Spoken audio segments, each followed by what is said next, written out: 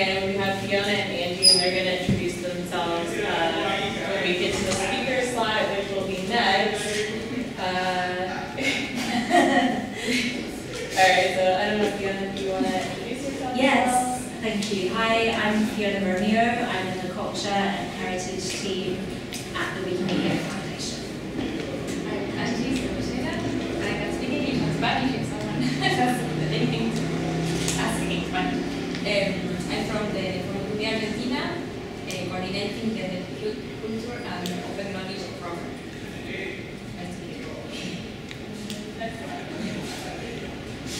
Alright, so we're going to talk about possibly rolling out a tool that adds alt text to images using the Wikipedia apps. We're testing it out here today, so you're the first ones to see it. And we want to get your very honest feedback, and we'll talk about why this is all important. But to give you an idea of how this got prioritized, one, it connects to the movement strategy, particularly recommendation number 2, improving user experience by supporting clients with most advanced accessibility guidelines. And so our annual plan also rolls up to the movement strategy. And so the annual plan for this year, we have different buckets, and one of the buckets, it's related to supporting growth for high quality content within the world's most linguistically diverse, trusted, and comprehensive free knowledge ecosystem by enabling and supporting high quality and accessible experiences. So it's a lot of words, it's like a word soup, but basically this is the objective that we're trying to help support. And our hypothesis for supporting this objective is that if we make it, like reduce the barriers for adding alt text to images, that it moves us closer to this. So Fiona is going to start us off by kind of giving you an idea of why this is important, what the current landscape is as far as alt text on images within our projects. And then Angie is going to contextualize it as far as some initiatives that have already been done. And then I'm going to give you an idea of what the long-term vision of the prototype or of the suggested edits tool could be, like what the absolute best case of it will look like. And then you'll be able to test it and tell me if you think this is a terrible idea.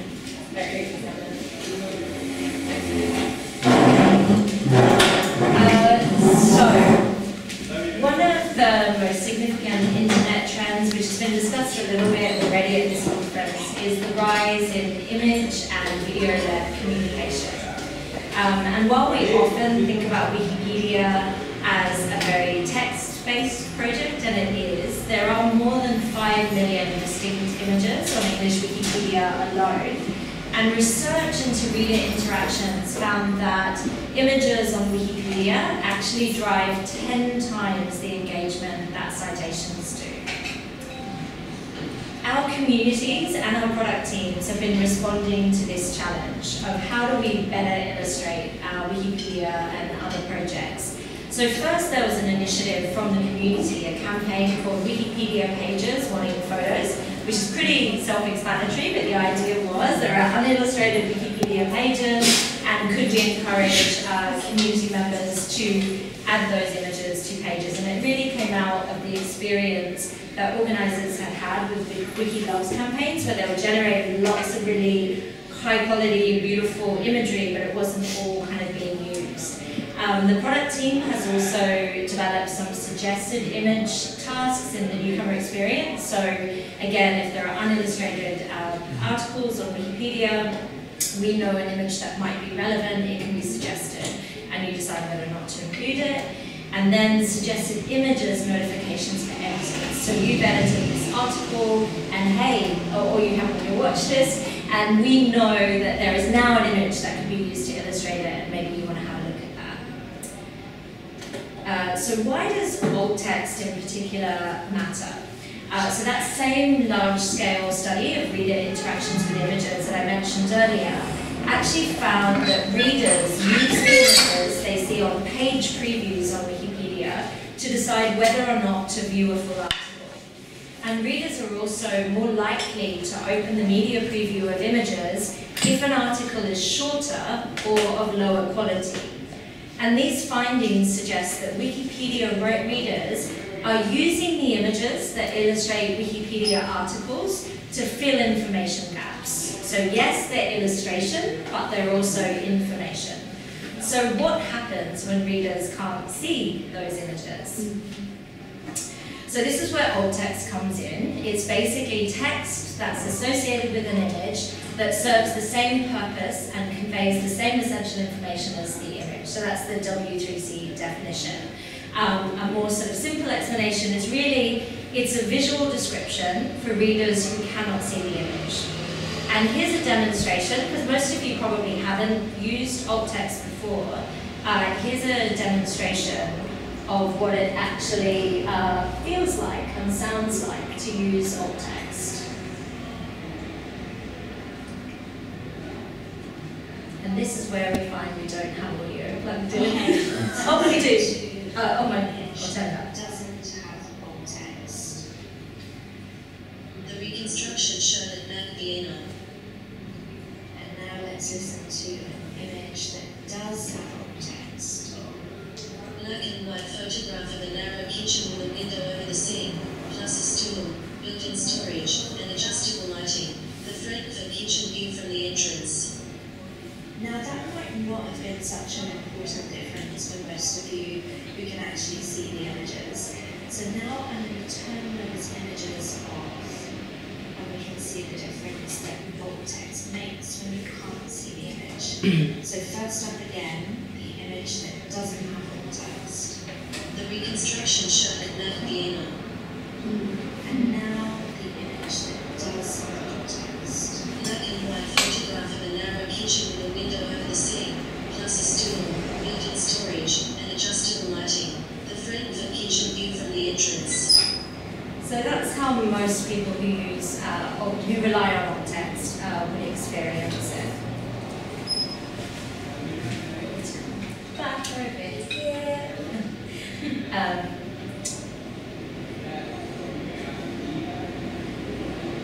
Okay, let's listen. No, not okay. Okay.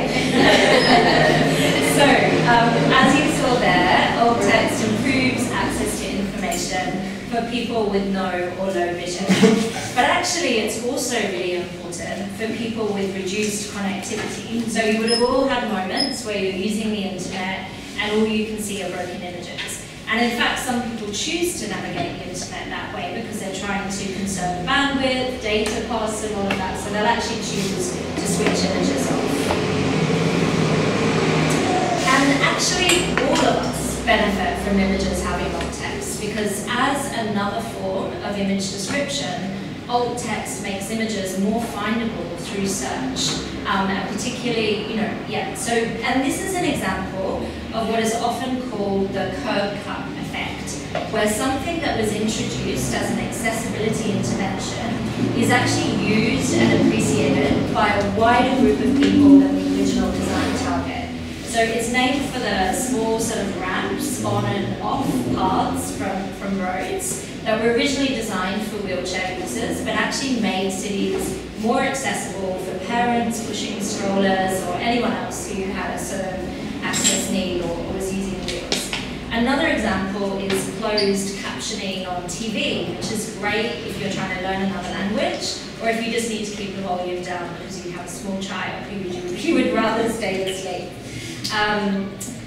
And so how are we doing? Like, how are the Wikipedia projects and the Wikimedia movement doing at sort of addressing this need?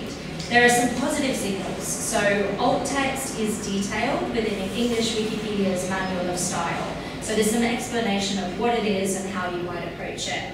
But it's actually not a requirement for either featured article or quality image status. It's not something that we sort of think is essential for that kind of status.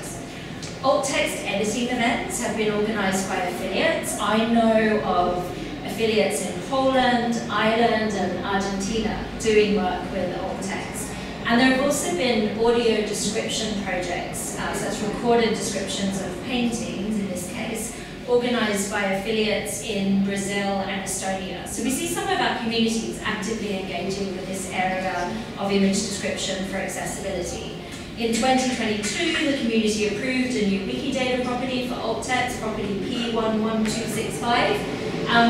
But while 50% of images on Wikipedia have captions, so that's the kind of visible description, contextual description below an image, actually only 10% of the images have alt text, and only 3% have alt text that is actually effective. So what's going on with the rest? In 2021, I had some time on my hands and I looked at a sample of 3,000 files from the English language Wikipedia to assess the quality of the alt text. And in that 7%, I frequently found examples where the caption was simply copied into the alt text field, so the caption is read twice by a screen reader. The file name is copied into the alt text field, so the file name is read out. Or there's a one-word description like image or photograph. And these are some examples of alt text that I judged to be good, that was broadly sort of doing what was intended for alt text.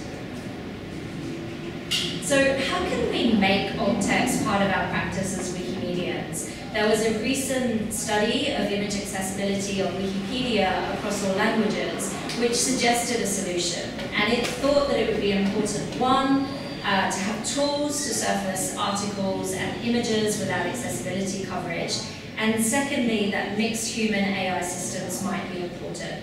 So these systems may include a human-supervised translation of the alt text, used in other languages for the same image, or automatic captioning models that may lower the participation barrier, since it's easier to edit an existing text than it is to write one from scratch. And what is good alt text anyway? This is very open to sort of debate and interpretation. But good alt text on Wikipedia would be short and clear. It would focus on describing what can be seen. It would focus on what is relevant to the article, so it should be contextual. It would transcribe any words or graphics that appear in the image, and we should take care when identifying or describing people. As I said earlier, some of our affiliates have been working with communities and accessibility specialists to answer this question of what is good alt text, how can we make it part of our practice, and I'll now hand over to Angie from Wikimedia Argentina to share what she has learned so far. Thank you. Well, next one. Yes. Well, from Wikimedia Argentina, we have developed 2 events during 2 macro events, or bigger events, that are the Image Description Week that was held in May in 2022, and through all October, during October, the Image Description Month. And these 2 events were related to make more accessible and findable images in Wikimedia Commons. So we invited more than 60 people from museums, but also mainly from museums, but also from archives, from libraries, from many different professions. Like there were people from communication, cultural management, people from museums that are educators that do a lot of things. But they had something in common. They were very, very interested in making images more accessible and finding out how to do this. Of course, not only in Wikipedia, but also in their own field of work. So we involved 2 institutions, 2 organizations that are NALAT, that stands for Desarrollo Accesible Latinoamericano. It's an organization that works a lot with alt text, and TNC Accessible Program, that is the program of accessibility from a very important theater that is the Teatro Nacional Cervellera. But they were more, the specialist was more focused on making audio descriptions, but also gave the participants some information about how to use accessible words, or how to refer to things more in an accessible way. So, next one. We made some, and we will need meetings, and we discovered some things about the alt text, and well, these were the main highlights. First of all, the participants were very engaged with the fact that Wikipedia is a very good text for collaboration, as we know. And in these Zoom meetings, we use Wikipedia and the chat to think together how these alt text will be. And it was very interesting because lots of people started after listening to the specialists, they tried to make alt text, and there were a lot of coincidences in the words they used or the way they structured the sentences, and in that way we would together think of the better sentence to be alt text in Wikipedia. And even more, they were happy that they were not experts, they were just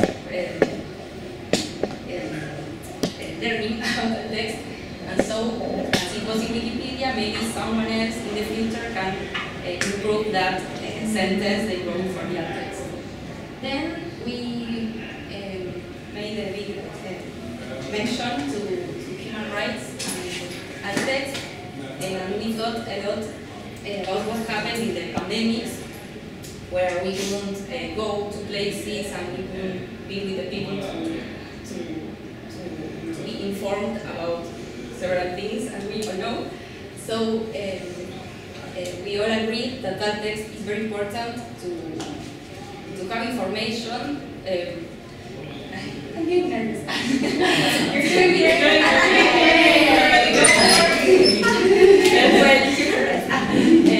there were a lot of other rights that were not just access to information, also to education, to study.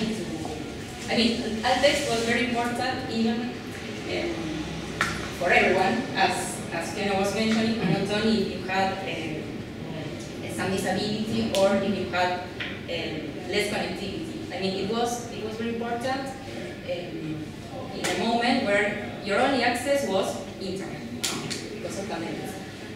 Then, and this is, I wanted just to say that this human rights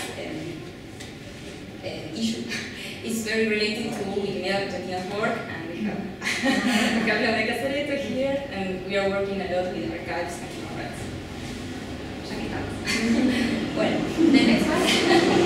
Another main as Fiona was mentioning, the idea of alt text is to have a context, to be contextual with the information. So it is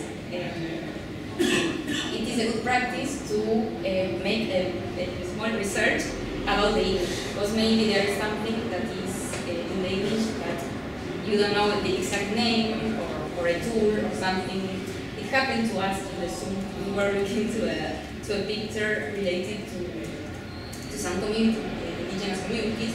So we had to enter to Wikimedia Commons through Wikipedia and see if there was more information. If there was not, well, it is best to Google maybe a little bit to have more information and then write a good alt text. It's not that it's a good practice to do this research, and Wikimedia Commons is a good place to gather information. And this is related to be contextual, to take into account the Wikipedia article you are working in, because what you say in English can have different alt text, because the article can be very different, and the English can be supporting different type of information. Like these were the four main things that we discovered together by working with Wikimedia projects and alt text. And in the next slide, I have a small video. This is from our last work with this program of the theater, National Theater. Yesterday, we were working in an article from the Centro de Documentación Indígena, that's an how can I say in English? Well, indigenous community archive, let's say, and we selected one image and I copied the text that we have been working in Zoom. I put that so that you could read what it is about. There is a small explanation on the recommendations on how to talk to write a text. But it is like, it has a lot of steps. As you can see, first you have to edit the article, then you have to find just the image you want to improve the text. Then you have to click on the image. Then there's another window where you have to edit. Then you write it, you can read the caption, and then you have a space for your text. And then you click OK, and you publish the changes. And that's like a big step you have to do. So, well, now Janice continues, and she will show you something that makes it very easy. Hopefully better.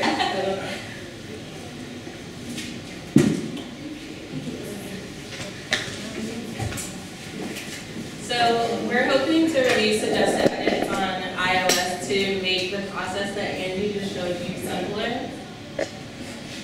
So first, so we have a general understanding of what suggested edits is. The iOS app wouldn't be the first tool to have suggested edits within like Wiki projects.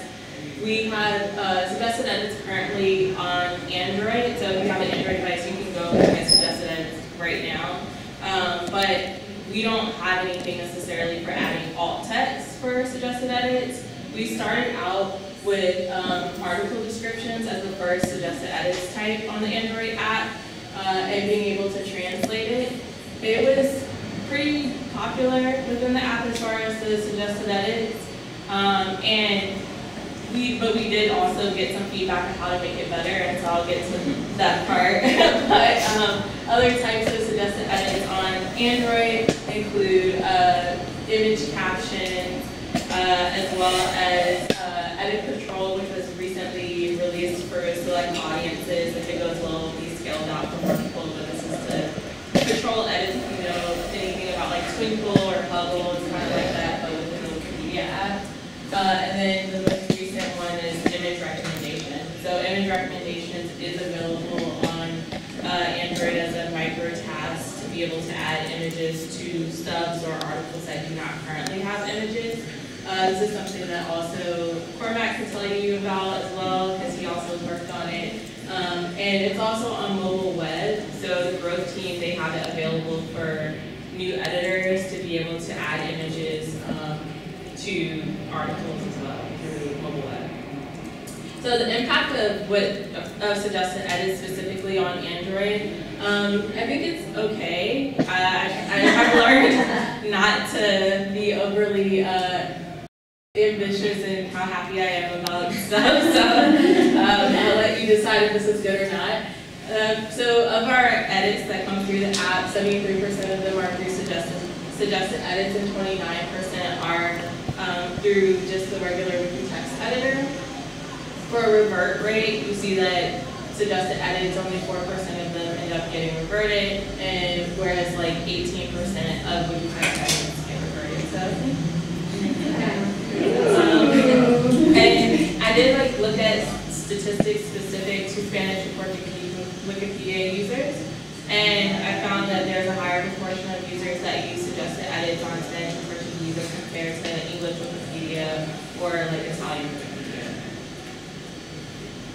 So this is a slide that you saw earlier from Fiona, and so one of the things that or two of the things she pointed out was it would be nice to have tools that surface opportunities to add alt text as well as AI systems. And so I'm hoping that we can address both of those things actually. By the end of the fiscal year, so our fiscal year at the Wikimedia Foundation is July 2024. The impact we want to have is to increase unreverted mobile contributions from the iOS app by 10%.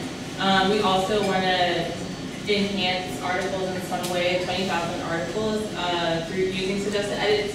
It'll depend on the feedback we get from this round of if the tool to do that is the alt text tool. Or we may pivot to another suggested edit if we don't hit these markers by January.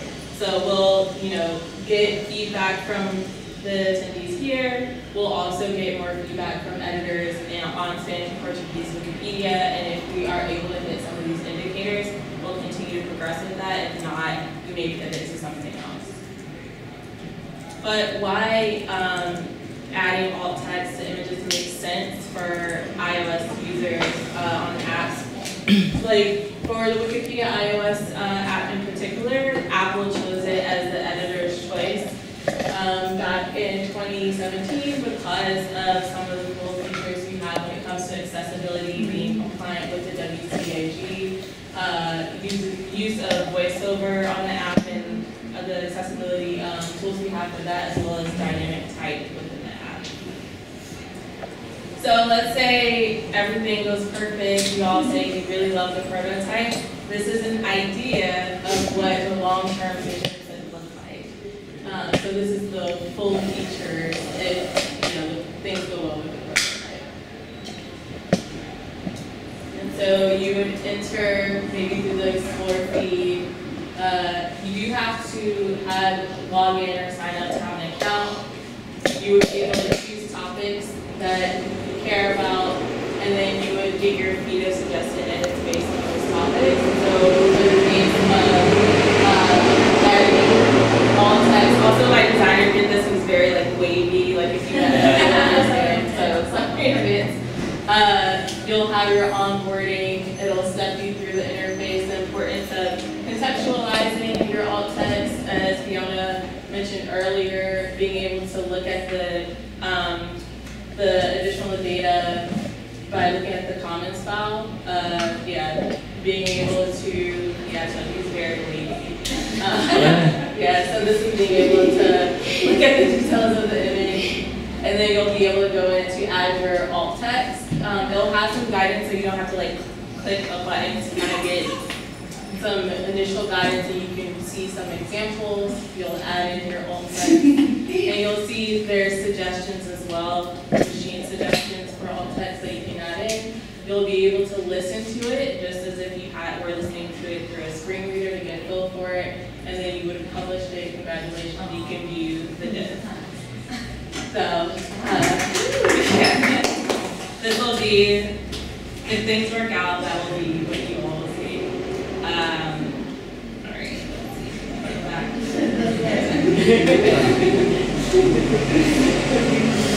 All right, so I know that there's very understandable concerns about a machine suggesting alt text. And so we did test out machine suggestions for article descriptions, and we did this back in 2021 after we received the feedback that the quality of article descriptions could be better, that even though we provided some guidance, people kind of needed a starting point. And so we partnered with the Swiss Institute's research organization, which is called EPFL, and they were able to give us a machine model to kind of nest it here, so people could still type out their own descriptions if they wanted to.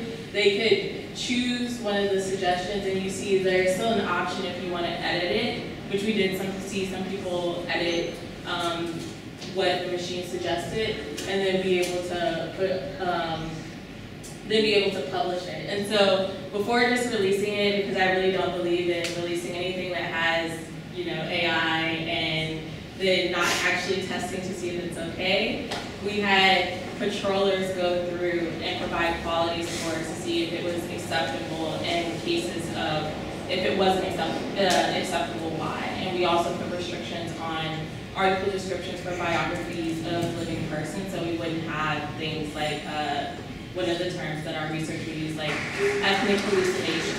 So reading the contents of an article and then making an assumption about the ethnicity of someone and putting that in the article description. So we were able to put guardrails for cases like that. And the outcome of that experiment, what we saw was quite a few people published, and this was in a 30-day period, by the way, it was controlled, So we saw quite a few people that published the machine accepted suggestions without making any modification, which means they didn't add any words to it. We saw here that the quality score was higher than just plain human generated. It also is interesting that when people modified the suggestion from the machine, the quality score went down based on the graders. The feedback from the graders. We also saw the revert rate, like what the graders reverted was lower for the suggestions from the machine that people accepted through versus human generated, which had the highest revert rate versus the one where they worked with the machine. And then the distinction that we made between revert and rewritten is revert is like, is this so egregiously wrong it needs to be removed right now? Versus rewritten, it's like, it's not bad, like it can stay up, but I probably would have written this in a better way. So that's the distinction between the two of those.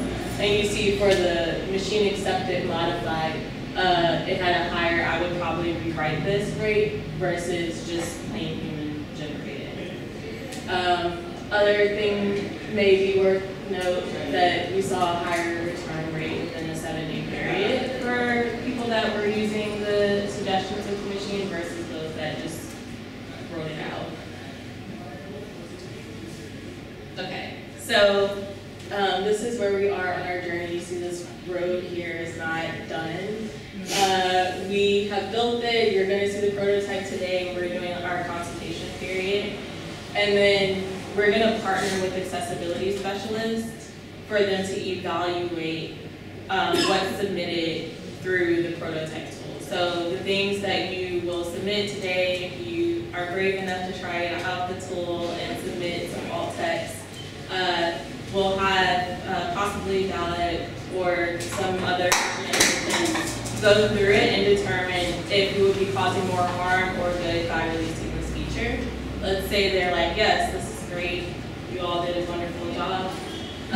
We'll iterate to add in some additional features and then test it out and then hopefully release in March 2024 and decide from there. If the feedback we get is like it's medium and we can make improvements, we'll figure out what those improvements are and then go from there.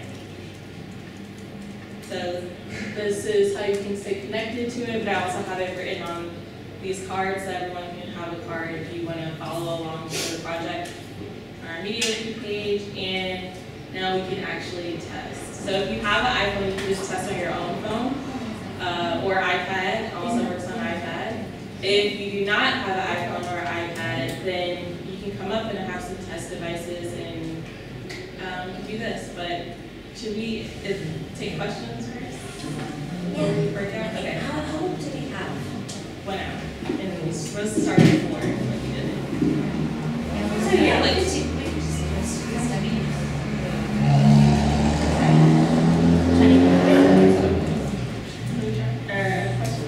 does anyone have any questions before we try this little prototype? Yes, about the test that you are thinking to do with accessibility organizations, are you looking for organizations from where? Like, how you are testing in terms of diversity? Because right now, like you talked about English, Portuguese, and Spanish. Yeah. But I want to know if there is other global organizations that are involved in the development and the testing of the tool, because we know that accessibility it's complex and different from different parts of the world. So yes. Yeah, definitely. So we're starting first with Latin America because when we start like everywhere, then the majorities of those populations tend to drown out the minorities within that population. But I'm saying it makes sense. And so the intention is to partner with an accessibility organization in Latin America first, and then where it's like, it's at large select communities, we'll then be intentional to say, okay, what do we learn from this process? What are other communities that may have a different set of accessibility needs or standards than what we saw from this test group, and then scale from there. Yeah. please. We are probably we are probably going to get in contact with Dialect. That was the specialists that worked with us the first year, last year, in the workshops. So, Argentina.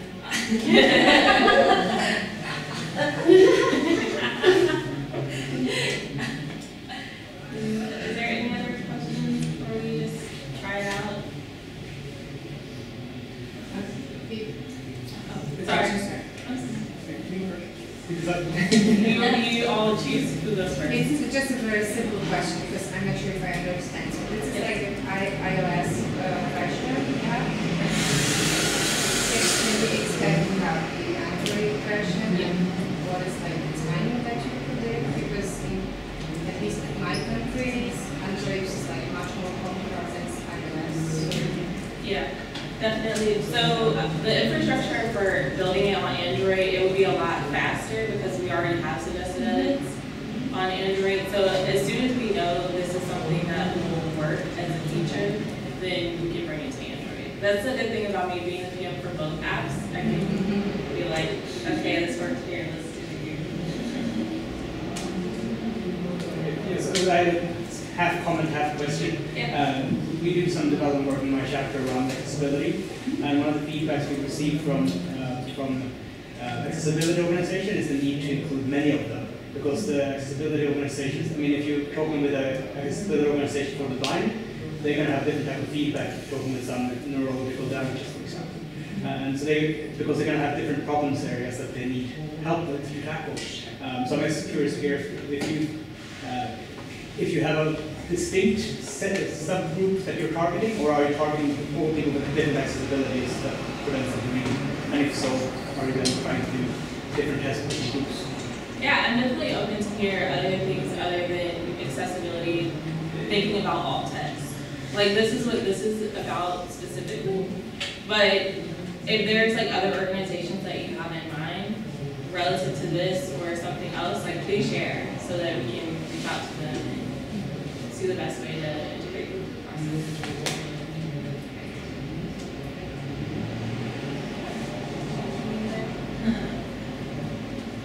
Super interesting stuff. Okay. Alright, who doesn't have the endowment test? Okay. So let's see.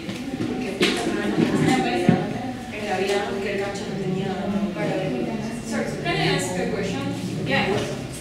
Because I don't know, because I didn't try to register in Wikipedia in the last, I don't know, 5 years? No, 3 years. But one of the main challenges or the main obstacles that blind people had in Wikipedia was that every time, like the first time that you need to register in Wikipedia, you needed to go through the CAPTCHA. And the CAPTCHA didn't have voice option. And even the first 50 editions that you have to do in Wikipedia also needs to go through a CAPTCHA.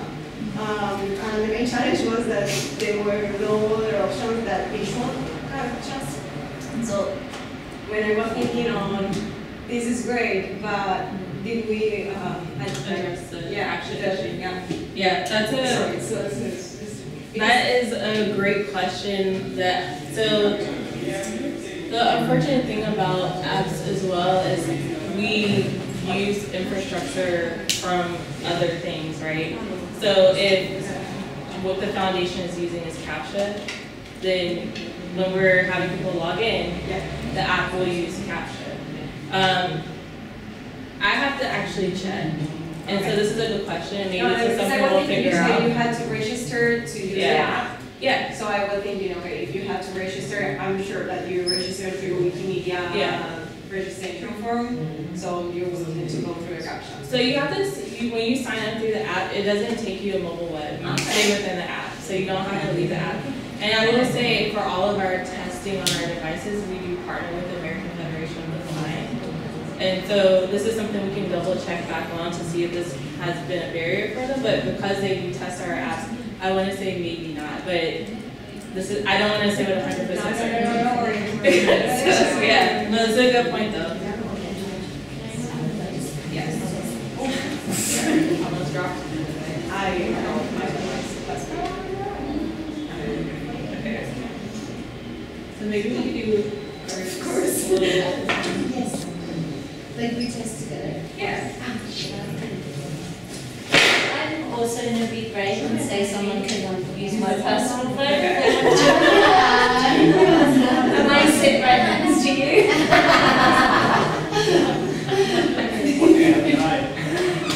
We all have something, don't we? You're also. Yes.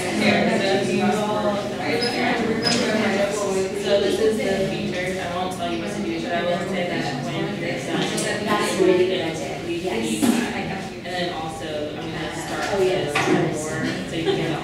Because I have to sign it. I just love that Jazz printed these cards. So good. Take them away, give them to friends. I thought this would have downloaded by now.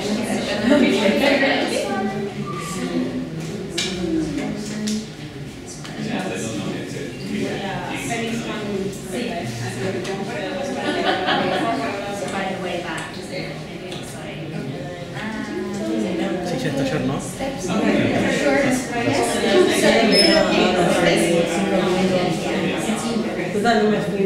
No, no, sì,